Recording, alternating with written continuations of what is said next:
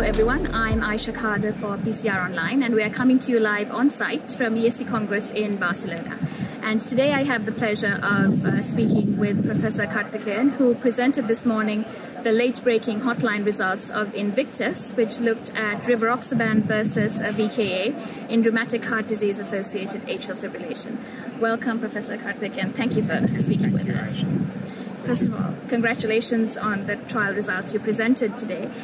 We do know that rheumatic heart disease is a huge burden in lower middle-income countries where we both come from. So could you tell us a bit more about the background and rationale behind doing this very large trial? Thank you, Aaysha. So, you know that, like you said, rheumatic heart disease is a big problem. About 40 million people are affected worldwide.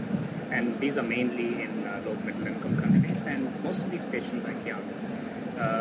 The issue is that about a fifth of these patients have atrial fibrillation and they have an elevated risk of stroke. The problem with rheumatic AF is that there are really no proven therapies for anticoagulants for this subset of the population, because these patients have been systematically excluded from the trials of atrial fibrillation. So if you were to look at the initial warfarin or VKA trials, they excluded patients with rheumatic AF because they thought that they were at prohibitively high risk of stroke. And subsequently, the DOAC trials, which compared DOACs with VKAs, they also had to exclude because they were all non-inferiority trials. So as a result, we don't have any data for direct data for that applies to rheumatic atrial fibrillation. So we've been giving VKAs for these patients, and it's very difficult to monitor INR in these patients in our settings. So what we thought was that if we were to use a direct anticoagulant which does not need monitoring, and if we were to find this to be effective, it would have been a great help to these patients. So that was the rationale of the INVICTUS trial. So we basically recruited patients from That's great. 24 countries and over 100 centers in exactly centers. Where so, the yeah, and it's the largest RCT in rheumatic heart disease still date.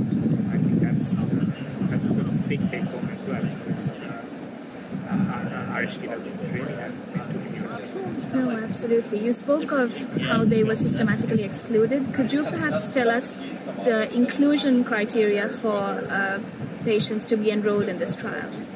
So, when I said they were systematically excluded, they were systematically excluded because of the belief that patients with rheumatic AF are at a prohibitively high risk of stroke. But this is really not true, because if you actually look at the data, they do not suggest high risk, not prohibitively high risk, certainly. So, what we did was we recruited patients with documented rheumatic heart disease with documented atrial fibrillation of London.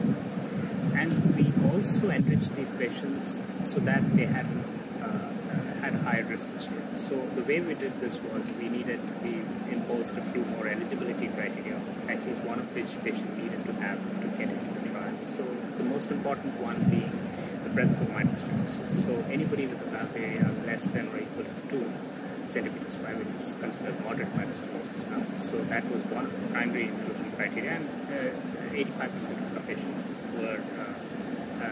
had mitral stenosis. The second inclusion criteria was, of course, the conventional CHADS-VASc score.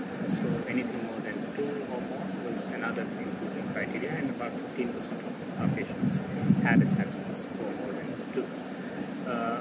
The other ways in which people could have entered the trial was by having a left atrial thrombus or by having a spontaneous echo contrast or transthoracic echo contrast. So these were 4 principal inclusion criteria. Absolutely.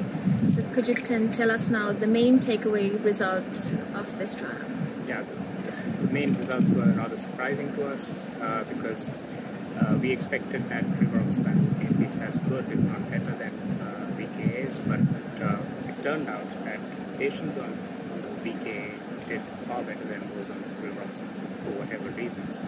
And this difference was largely driven by a reduction in death in the VKA arm. So the mortality rate was about 8% in the Rivaroxaban arm, 8% per year, and it was about 6.5% in the VKA arm. So it was a substantial reduction in death. And this terms of baseline characteristics, what is the proportion of moderate MS? And I think there were also nuances there. So these patients were very different from the conventional non-valvular atrial fibrillation patients. So these patients were younger, about full 15 or 20 years younger than the usual non-valvular AF subset. So patients were about 50 years of age, and they were predominantly female because rheumatic heart disease preferentially affects females. And they, like I said earlier, they had 85% had at least moderate rheumatic stenosis, and they had very infrequently they had hypertension, diabetes, or coronary artery disease. Not very infrequently, but much lower than what it is in the non-valvular AF population. So as a result, they had low CHA2DS2-VASc scores. So on the whole, about 45% of patients had a CHA2DS2-VASc score of 0 or 1. So that made it, despite our attempts at enrichment, it was a low stroke risk population.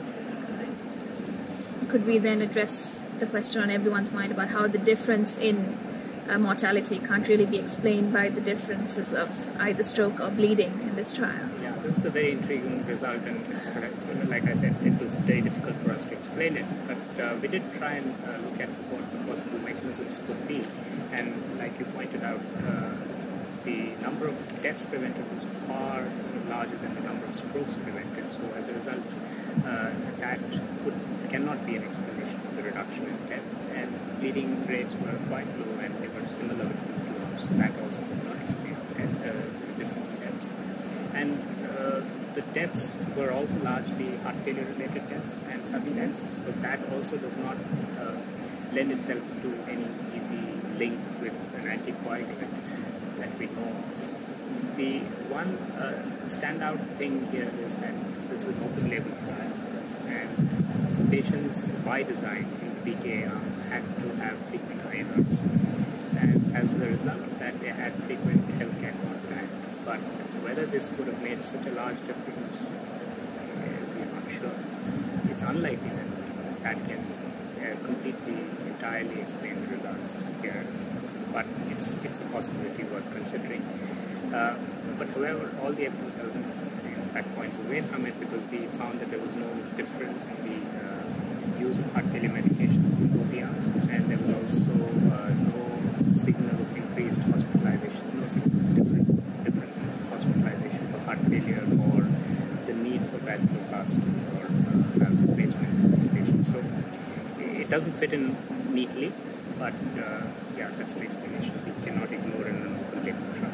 Absolutely, and that's also, I think, a very important point that you raised about frequent monitoring with PT-INR. I mean, in a trial setup, the patients would be more frequently present for monitoring, but in the real-world setting, that's really the challenge, and perhaps why we needed this trial and a drug that didn't require monitoring. So, what are your thoughts on that? Yeah, I think it just goes to show that when we try and we could do a good job here, so I think it's not difficult to do this in real world as well. I mean, it's worth it because it's reducing mortality for whatever reasons. If this is the thing that's reducing mortality, let's do it. So that's the and we achieved excellent VKA adherence. I mean, this is unprecedented. People have not noted this, but no trial of anticoagulants has had 94% adherence at 4 years? So that's remarkable. Brilliant. And also we were able to achieve INRs in range which are comparable with trials done in the high-income countries. So 65% of patients had an INR in range at the end of the trial.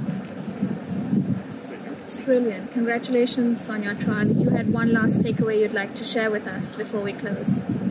I think it's very rare to find a truly conclusive result, and I think to my mind this is a very conclusive result. Whatever the mechanism of benefit, it's very clear that VKAs should remain the standard of care, and the way we used VKAs in the trial is that we monitored diligently and we brought up the INR to a good level. So I think that should be the standard of care for patients with rheumatic AF. Thank you very much, Professor Karthik, and congratulations again. Make sure you Thank you. Make sure you log on to PCR Online for more videos and coverage from ESC Congress 2022. Thank you.